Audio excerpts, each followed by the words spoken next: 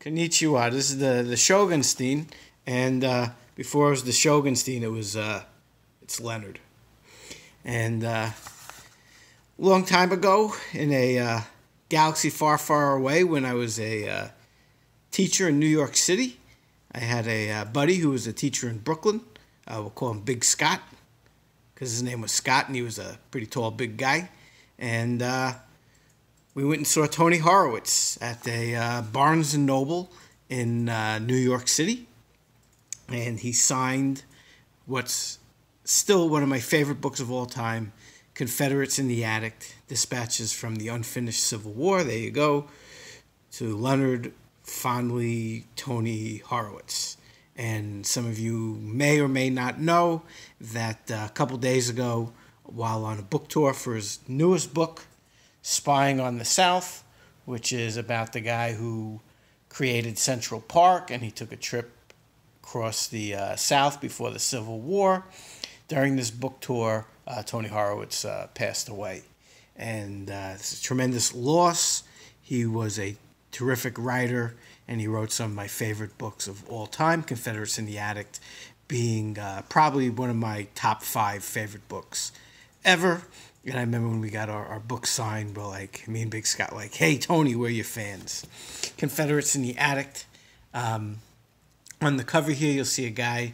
This is not a guy from the Civil War. It's actually a reenactor. And this is a guy who his job in many documentaries was to be a bloated corpse in like History Channel battlefield documentaries.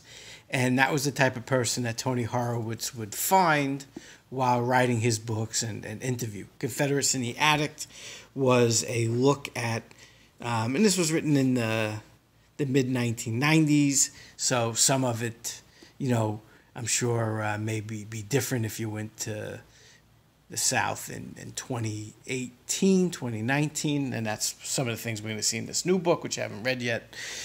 But it was a look at people's view and the legacy of the Civil War.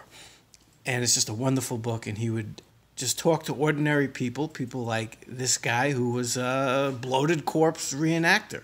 And he would get their views on the Civil War and its legacy and use that for what he called participatory history, where he combined history with sort of like travel essay.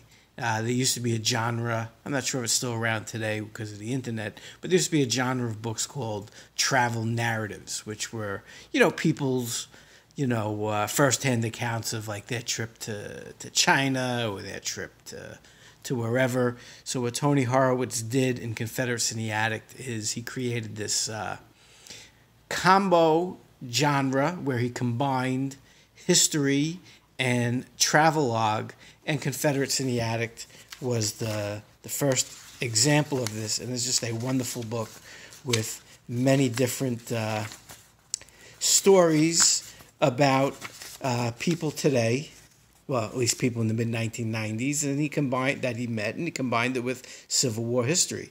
And I'll never forget the story of the guy with the bloated corpse. When he went to Georgia, he talked to people who were reenactors from like Gone with the Wind type, actors, plantation reenactors.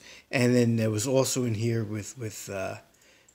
in Virginia, there was an excellent chapter on the Arthur Ashe statue and that controversy. One of the stories in here was of a guy who put a Confederate flag on his car and he drove through an African-American neighborhood, and I think he got shot or beat up, and then there was about that trial. So it was those kinds of stories of the current legacy. One of the another memorable chapter in here was a teacher, I think it was somewhere in the South, maybe Atlanta, who taught that Abraham Lincoln was a horrible person. And it was about why a person would teach that Abraham Lincoln was terrible. But it was all these unique, interesting people from today that he would meet, and then he would combine it with the history.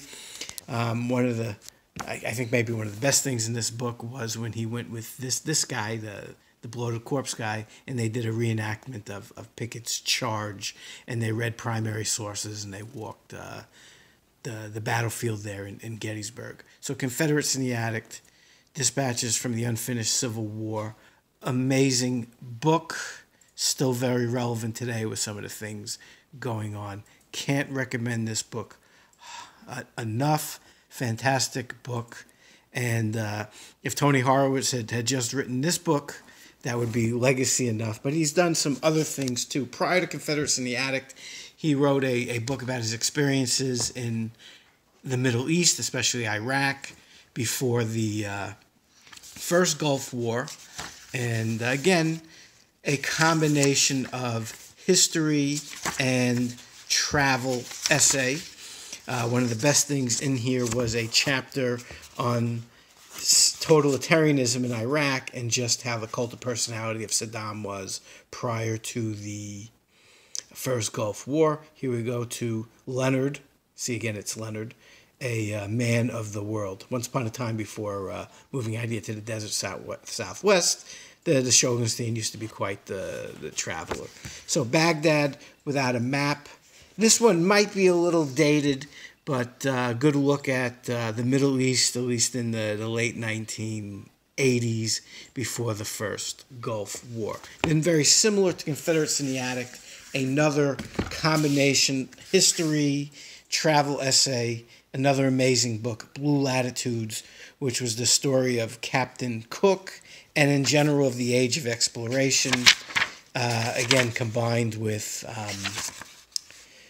travel narrative and just some amazing people. Like there was this Australian guy that was sort of his sidekick when they did some traveling.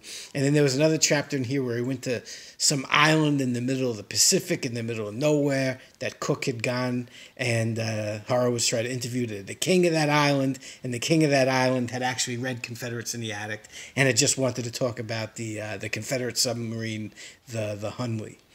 Amazing book, Blue Latitudes. And this is where he was doing his book tour when me and Big Scott got our autographs. So Tony Horwitz, Blue Latitudes. So you get history of like Hawaii, because Captain Cook ended up getting cooked in Hawaii. Discovery of, at least the European discovery of places like Australia and a lot of these islands in the Pacific. Wonderful book.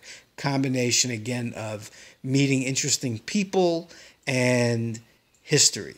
Blue Latitudes. I don't have here because it's actually in my classroom. Another book that he wrote was called Voyage, Long and Strange. Similar travel narrative, history, and it was a look at what happened in the Americas between Columbus landing in 1492 and the settlement of Jamestown. Excellent history of what was going on with the exploration of the Spanish and some Viking history, and even a little bit of Jamestown, because that's where the book gets up to, the Jamestown colony, Roanoke, and that is a Voyage, Long and Strange. Great stuff on Columbus, one of the best histories of Columbus that I've read, combined with him going down to the Dominican Republic to try and find where Columbus may have been buried. And again, I don't have that here. It's sitting in my classroom. That's a Voyage, Long and Strange. The only Tony Horwitz book that I was not a huge fan of was his history of John Brown and the Harper's Ferry raid called Midnight Rising.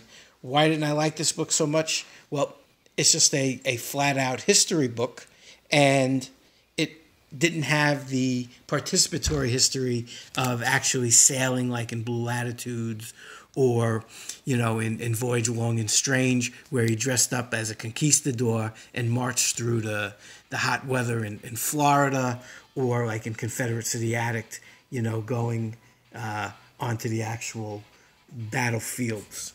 Midnight Rising, had he not written these other books, would probably be a pretty decent history of John Brown. It just was missing all the participatory history and the travel narrative. So his last book, which I just picked up, and again, he was doing this book tour when he passed away, Spying on the South, which is Tony Horwitz back to his participatory history form, where he's retracing the steps of Frederick